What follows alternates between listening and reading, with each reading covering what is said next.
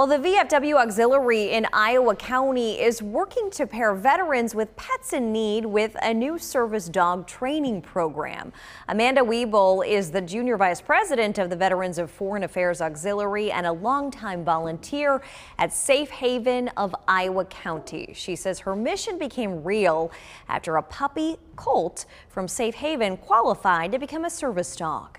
He does puppy training for 4 to 8 weeks, and then once that training is complete, he will begin PTSD and therapy training, and from there he will be partnered with a veteran.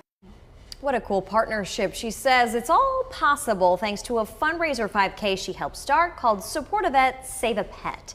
The community has rallied behind her mission. The fundraiser 5K is on November 9th. So far, it's raised over $14,700.